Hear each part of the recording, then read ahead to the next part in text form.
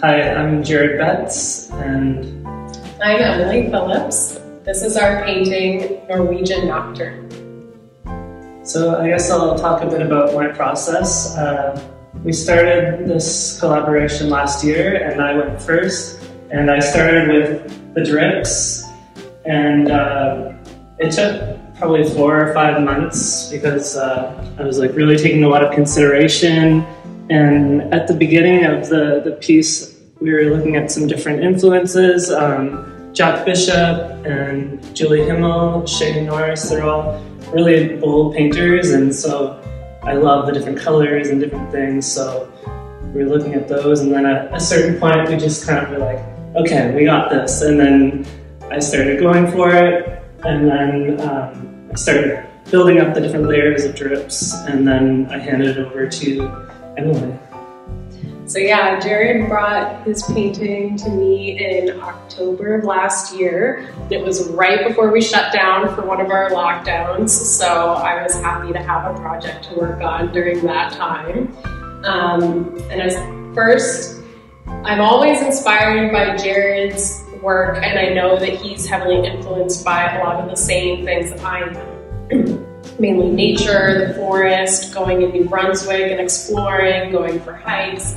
So underlying both of our works, we have that in common. So when I look at his paintings, I'm trying to see those influences coming through. And there were things that jumped out to me about his pours right away that communicated tree bark. They seemed like little saplings and branches. But one of the challenges that I was facing was trying to figure out how to make a representational composition out of an abstract piece. So after looking at the painting for a couple of days, I sent Jared a message and said, do you mind if I flip the whole thing upside down? And Jared is an extremely trusting and wonderful collaborator to work with, and he was like, do whatever you need to do. So we flipped it upside down, which was great because it unlocked some of these pores, which are then creating tree forms. So you can see tree trunks, branches coming up. This in and of itself is the top of a pour that he did, which looked immediately to me like the base of a tree trunk.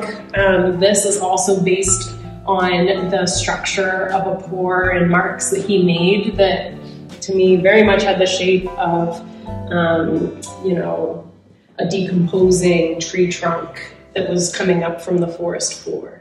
So I started looking at his work for cues about how we could build in composition. It was very scary to have to draw these huge tree trunks over a Jared Betts painting. I spent many months feeling like I was ruining a Jared Betts painting.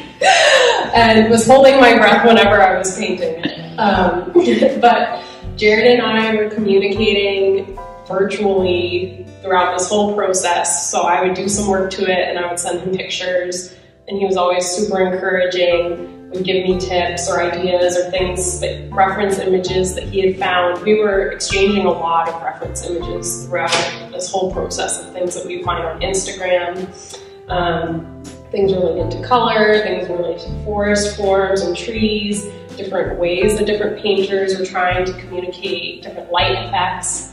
So all of those things were kind of percolating in my head at the same time.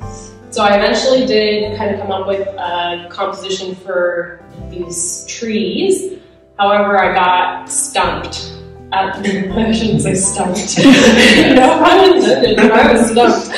And I didn't really know what to do from there. Like, I knew that we had something going and it was starting to be strong, but it didn't feel like it was alive yet. So I remember I was like worried about it and didn't really know where to go next. And then I sent Jared some texts with a bunch of pictures of what I was doing. So maybe you can speak from there the feedback you gave me that helped Absolutely. Push it to the next level. Yeah, this was a major turning point.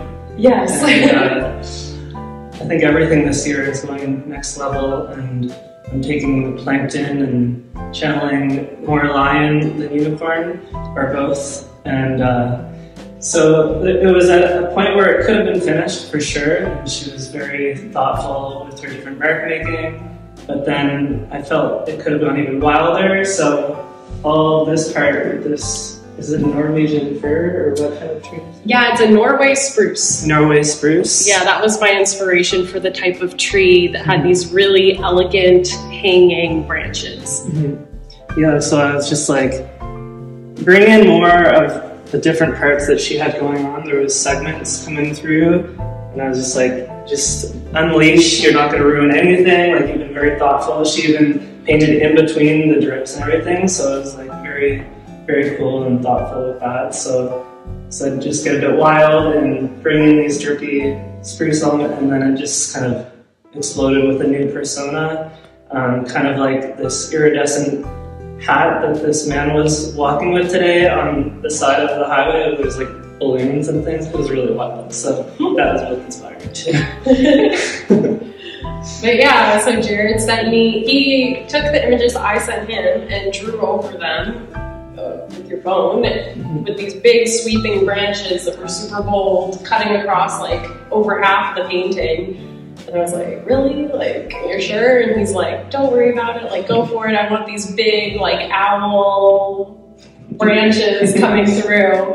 And I was like, okay. So then I just, for the next, like, week or two, I was looking at trees all the time, anytime I was in the car. And there was actually this really amazing tree in the yard of my daughter's daycare.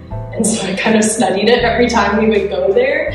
And then I found a bunch of reference images. So based on that, I got a feel for how to put some of these branches together. And I tried to make choices that integrated Jared's work. So they're very subtle, but you'll be able to see that there are pores and drips and splatters that have been incorporated that are sort of thickening up the branches. So you can see this is a pore here that's been pulled into this branch, and these also are Jared's marks that are pulled up into these branches. There's pores through this green that I highlighted, but that was all Jared's initial marks too, and those greens really sort of first inspired me to add some branches in that area. So I really enjoy responding to the marks that are already on the canvas and trying to preserve and also create a cohesive feeling between Jared's initial work and what I was adding to it.